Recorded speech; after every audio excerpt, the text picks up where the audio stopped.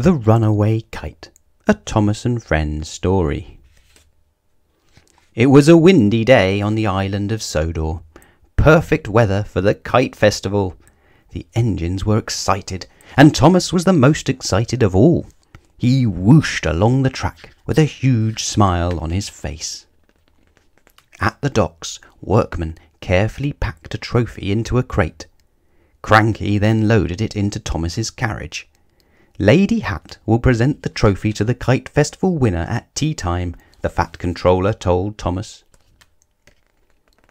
Thomas saw a kite flying in the distance. Fizzling fireboxes! What a beautiful kite, he said. I hope I see it again. When Thomas reached the top of Gordon's Hill, he saw that the kite was being flown by the fat controller's grandchildren, Stephen and Bridget. Suddenly, a gust of wind blew the kite out of their hands. The children gasped as the kite flew away. "Don't be sad," said Thomas. "I'll get it back for you," he promised. He forgot that he should be delivering the trophy to Knapford Station.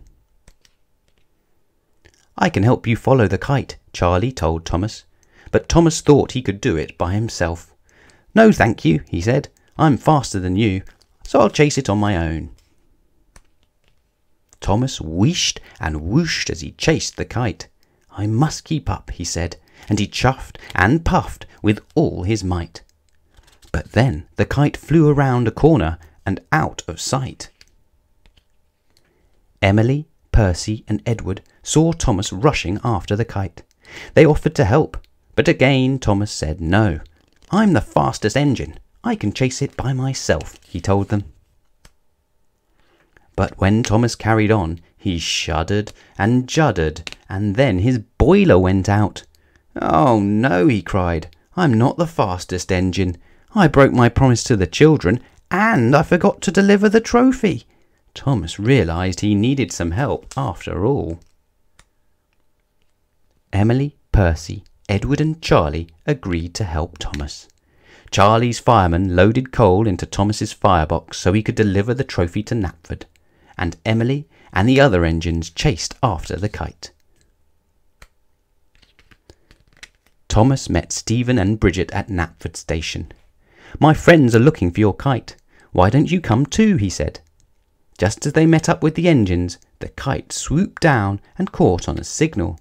"We've got it!" smiled Thomas, and the engines tooted hooray.